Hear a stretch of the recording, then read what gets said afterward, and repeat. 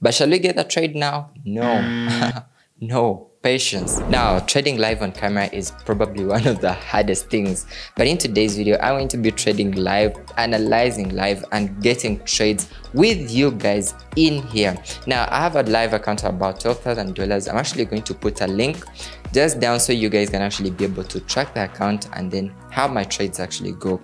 Now, I could take a profit or a loss, but I mean, at the end of the day, that's trading. So be sure you follow up, see how I get the trades, see how I open up the trades, the lot sizes, then the stop losses, and all that. And by the way, smash the subscribe button. The goal is 100K. So without any further of your time, let's dive straight into the charts. Now, I'm on right here. So first things first, I want to show you guys my watch list. So I have about 6 pairs on my watch list. By the way, keep it simple. The more pairs you have, the more confusion you are going to bring. So have a few pairs that you're going to focus on and then trade. So personally, more often I trade GBP USD, GBP JPY, USD JPY, Euro JPY, and just like what you guys can see here. So I'm going to kick off. I'm going to start off with Euro JPY right here. And obviously, again, to my style of trading, I'm starting off from bigger time frames, that being H4. And now we are just going to first establish the overall trend and then see what we can actually do. And by the way, I use the same strategy that I'd shared in the previous video here. So let's go. Now, a quick one, usually let's check out for news. So I did check out, we have some news on the USD later on in the evening, so we are at a good pace. So here we go. Now, Euro JPY, obviously we can see we are on an uptrend. It's a good one. Remember, we're in H4. That's the first thing that we need to understand. Then furthermore, we can just mark out any levels that we suspect could be respected or broken. So we have this level there. Then we also have one more around here. Oof. We have this one right here. This right here. So I'm just trying to like mark out. I'm considering these levels. I have this one here. Then I also have this one. Then I also have this one. See? So I can see that the price is bouncing off here. Now, by the way, the London session is not yet open. It's like pre-London, because it's about 8 a.m. in the morning here. So we have about 2 hours to the London session open. So here we go. Now, this is how we are looking like. So currently, obviously, what is on my mind now is I could see the price pushing up here. Yeah, that's okay. So let's scale down to H1. So now in H1, we just need to take into focus this level here. We just need to like consider this most importantly. See what the price is doing. So obviously, without more doubts or confusion, I think the price is going to be pushing off this level up to probably here. It could break through, since on H4 we can see it was a good uptrend. We can see that the price is actually, after breaking this level here, we saw the price push up and then came back for a retest. So we can expect the price to push up. But again, as you guys are going to see, when I open up the trade here, then I will either place my stop loss either below the level or somewhere above, as how you guys are going to see. So be sure you follow up with the video. So that's what is on mind right now. But shall we get the trade now? No. No. Patience. It's important. So let's see. Now going back to H1, this is how we are. Now on H1, we can even draw any other levels that we can find more important, or levels that can actually be respected. But so far, I don't see any levels. Let me try scaling down to M15. But yeah, on M15, we can just have these ones here. So I can just draw a small trend line because I see this kind of a level here. Yeah, you see that? So since it's now an uptrend on the M15, that means obviously the price is bouncing off already. You can see it's bounced off here. This is when the session just opened. Now we can see the price pushing up here. So we can expect when the price comes back here, we shall take that trade, right? So let me just go ahead and mark out this level with an alert. Okay. So I just need this level right around here.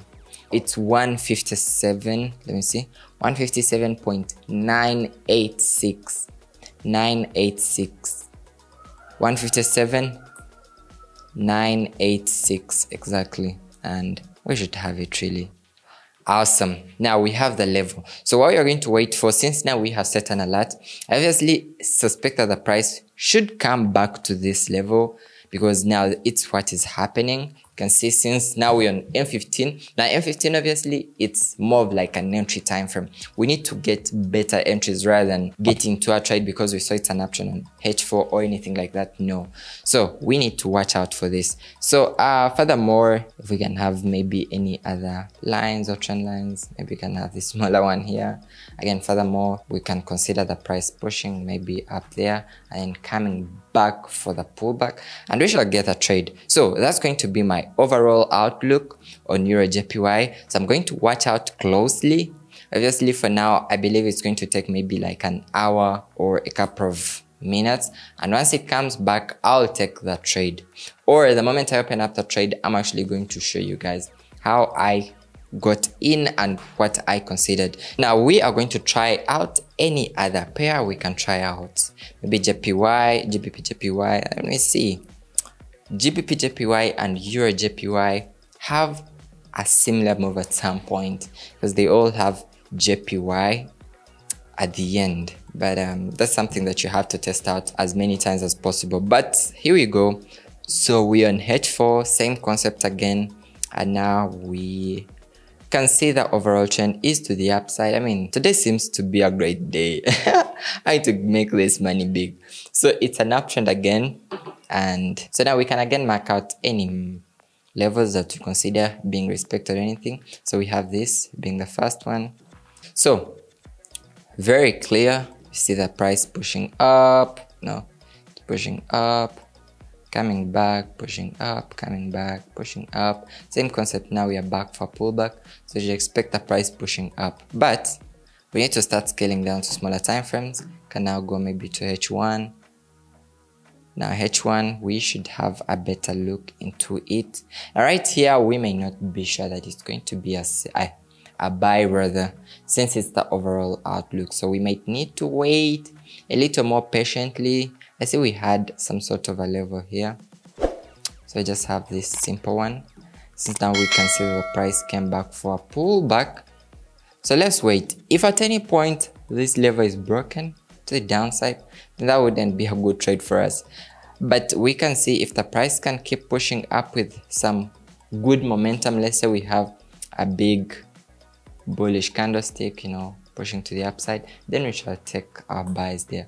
At this point, we shall scale down to M15, maybe draw any levels. This is like what we did on Euro JPY. And yeah, actually GBP JPY looks to be good for entries yet. So I have this small trend line right around here. Okay, fine. Then maybe this one here too. There we go. So seems good. We can actually enter our buys here, right around here.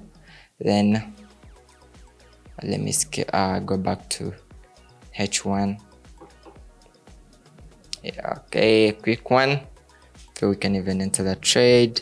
I'm just going to wait a little more patiently before I get a trade, really.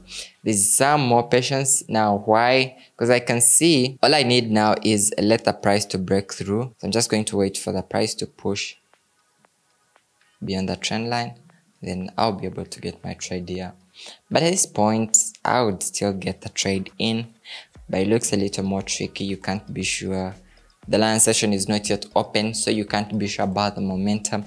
Most of the time you're going to open up a trade and then there's a change in direction. But that's how it is. So that's the whole thing. So I'm just going to cut the video from now.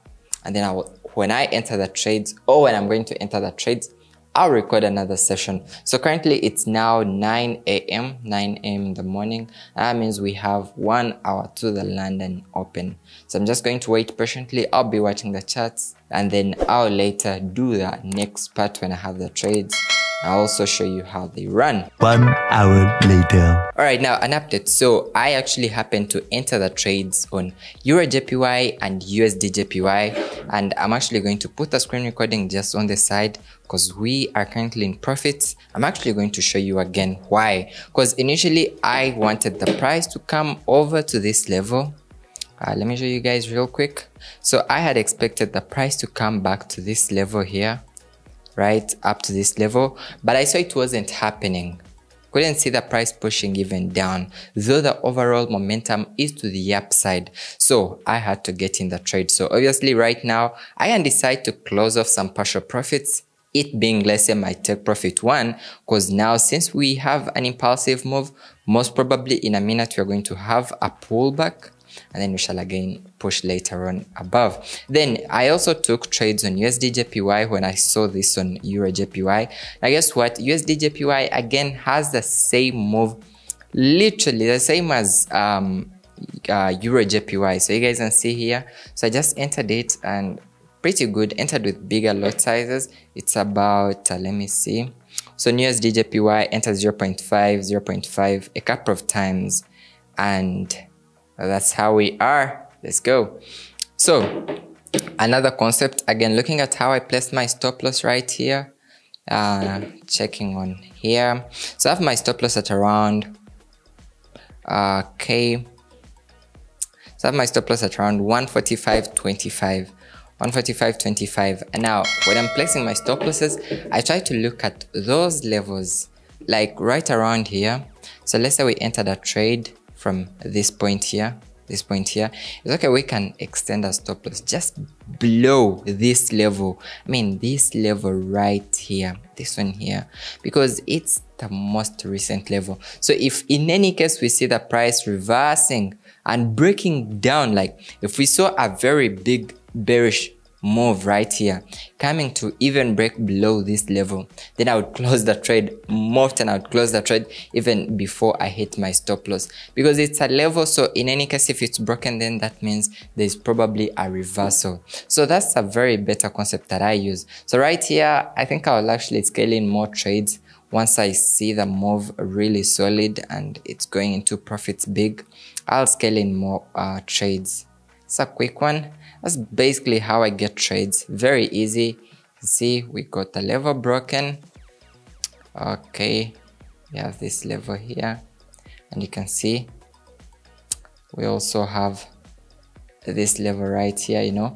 Now the trend line being broken, obviously we expected a retest, and now there we go. So it's time for magic. So I share the same trades with the student community that you can actually be part of. I mean, it's also easy. You can get to trade with me, get these trades literally daily, get to interact with more students in our community. And yeah, click the link just down and be part of it. And the last thing, smash the subscribe button. Okay, see you.